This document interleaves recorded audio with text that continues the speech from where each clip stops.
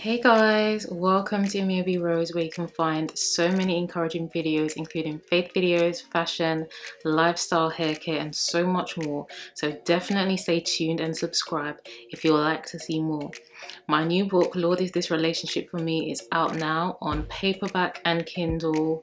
I'm so excited, and you can also get my first book, Daily Devotional, which is also available on paperback and Kindle. I'll link the links below. I'll put the links in the show more box. But thank you so much so far for your encouragement and support. It means so much, and God bless you as you read the book. Please leave reviews. Please take pictures so I can put on social media. Thank you so much, guys. It's been an honor to serve you with my past experiences and the gems of wisdom which the Lord has planted in my heart to share with you. So today I wanted us to do some relationship declarations. Now, I don't know about you, but I know that I am going to enter a fulfilling, mutually respectful, loving, anointed, blessed relationship leading to marriage, and I pray the same for you too. But what I want you to remember is that it's a decision and it's a choice. God has given us dominion over the world. He has given us words that we can speak over our lives. He has given us gifts. He has given us power, to be fair. Like he's given us his Holy Spirit. So we get to decide how our life goes. We can command our morning. We can command our life. And it's the little things that you do every day.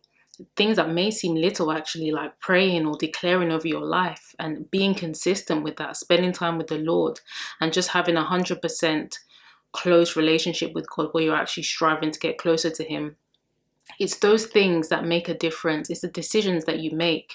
You know, when everyone is saying, oh, you're young, why are you wasting your life being single and celibate? While everyone is doing their thing, you are there, maybe the only one in your office, maybe the only one in your family.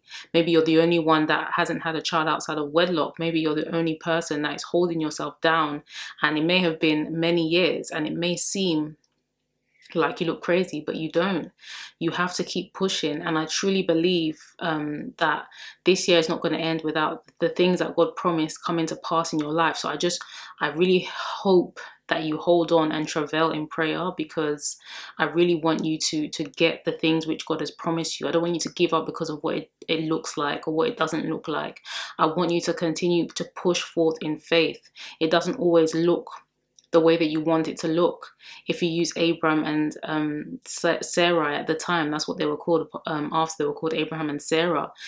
You know, Sarai was laughing when it was promised and when it was prophesied to her that she will have a child at the age of 100. It seemed crazy to her. It seemed crazy to her, but, you know, she was laughing. But it happened, and I truly believe Hebrews 11 will encourage you, because it's called the Hall of Fame in some translations, but it will encourage you that, you know, things that God has done, all the good things God has done, it will truly come to pass if you truly believe. So I really pray and hope that this encourages you. I've been observing some relationships breaking down. These have been long-term relationships. Perhaps they didn't start off on a good foundation, perhaps they did, but for some reason or the other, the relationships haven't worked out. And I was just thinking to myself, sometimes it's a result of the decisions that we have or haven't made. Sometimes it's as a result of rushing into relationships, jumping into bed with someone, trying to forge a relationship outside of God, being disobedient, going back to exes, not putting the right boundaries in place, not seeking wise counsel, not asking God, not having the right friends in our life that can encourage us to make good decisions.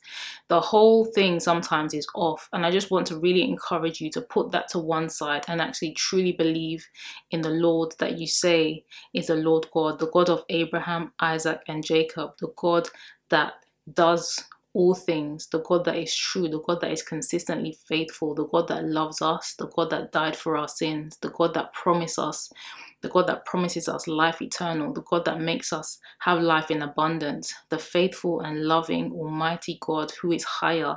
There's no other name higher than his name. I just want you to believe for yourself that you can have better in your life. I don't care if you've been abused. I don't care what you've been through, in the sense that I don't care whether you're trying to put those things above what God can do for your life. I care about your well-being. But whatever you've been through, you can have a good relationship in Jesus' name. So when I was reflecting and praying about this video, I was led to Psalm 118, and I think that in Psalms there's so many prayers and declarations. So I just want to kind of transform this and replace it with relationship and things pertaining to relationships, for us to say this together and truly believe. So if you have Psalm 119, please join me in faith, and I join my faith to yours, and truly believe that if you're struggling, if you're going through a breakup, if you are just feeling like, when will I ever be a wife? Like, you need to actually put the work in. As much as praying, you need to put the work in yourself. If you need to go to counseling, get counseling. If you need a life coach, get a life coach. Put the things in place that you need to be a better person, so that you will actually be desirable to your husband. With this, like with spiritual matters, you want to make sure that you're on time. You want to make sure that you're travailing in prayer. You want to make sure that you're hearing from the Holy Spirit.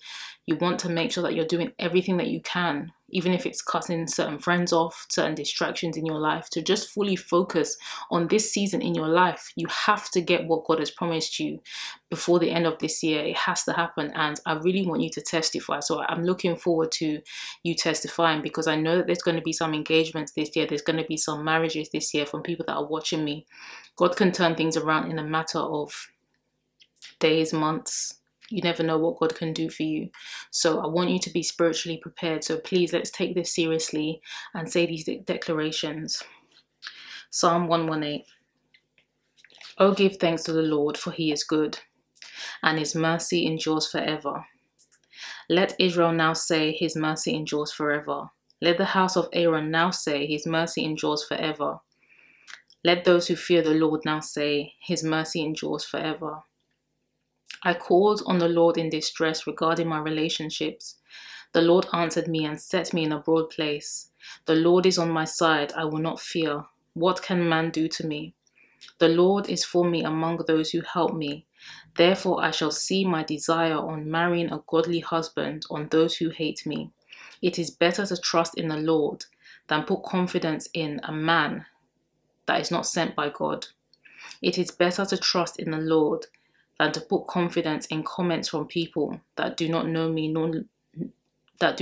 spiritually, nor love me truly. All nations surrounded me, but in the name of the Lord I will destroy them. Yes, they surrounded me, but in the name of the Lord I will stand on my convictions about marrying a true and lovely godly husband. They surrounded me like bees, they were quenched like fire of thorns. For in the name of the Lord, I will destroy the enemy that tries to discourage me in this area. Past relationships have pushed me violently, spiritually and emotionally, that I might fall. But the Lord helped me. The Lord is my strength and my song, and he has become my salvation. The voice of rejoicing and salvation is in the tents of the righteous, which is in my house. The right hand of the Lord does valiantly. The right hand of the Lord is exalted. The right hand of the Lord does valiantly. I shall not die, but live and declare the works of the Lord. The Lord has chastened me severely, but he has not given me over to death. Open to me the gates of righteousness, and I will go through them, and I will praise the Lord. This is the gate of the Lord, through which righteousness shall enter. I will praise you, for you have answered me, and have become my salvation. I may have been the stone which previous men in relationships have rejected, but I have now become the chief cornerstone. This was the Lord's doing. It is marvelous in our eyes. This is the day that the Lord has made. I will rejoice and be glad in it. Save now, I pray, O Lord. O Lord, I pray, send prosperity. Prosperity not only in the way that you bless my life in every area, but in my relationships, O God. Blessed is he who comes in the name of the Lord. We have blessed you from the house of the Lord. God is the Lord, and he has given us light. He has given us light to declare over our lives, to prophesy over our lives the truth that concerns us, that we will have fulfilling and blessed marriages and relationships moving forward.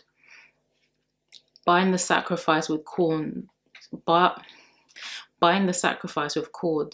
to the horns of the altar. You are my God, and I will praise you. You are my God, and I will exalt you. Oh, give thanks to the Lord, for he is good, for his mercy endures forever. Hallelujah. Amen.